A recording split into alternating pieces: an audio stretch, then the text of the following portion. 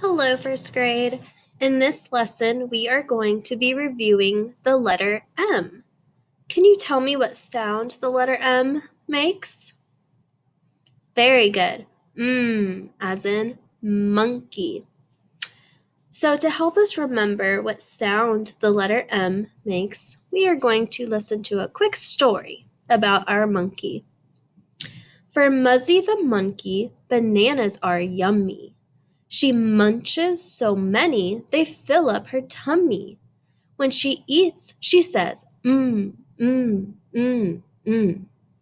Bananas at bedtime? I have a hunch. Muzzy will mash them up, mush them up. Munch, munch, munch, munch. Then what will Muzzy the monkey do? Mmm, mmm, mmm, mmm. Very good.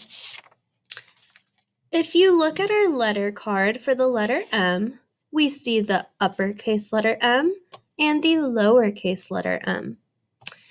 You'll also notice that the letters are in black because this is a consonant letter. So for this activity, we are going to practice writing the lowercase letter m and the uppercase letter M. Then you will look at the pictures, and if the picture starts or begins with the letter M or with the sound, then you will write the letter M underneath the picture. So let's look at these three together. The first picture shows a picture of a moose. Do you hear in the word moose? Very good. So you will write or the letter M underneath the picture of the moose.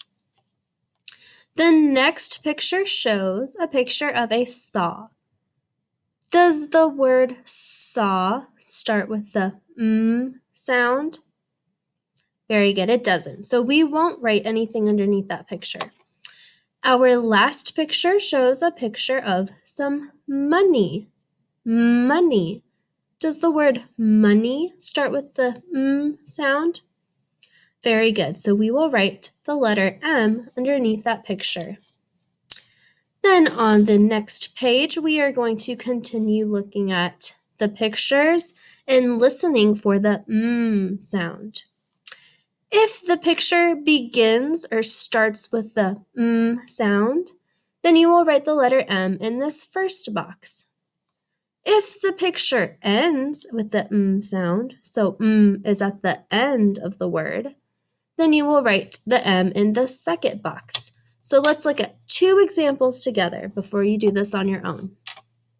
Our first picture shows a picture of a monkey. Does monkey have at the beginning or the end? It's at the beginning. Very good. So we write M in the first box. And our next picture shows a picture of a ham. Ham.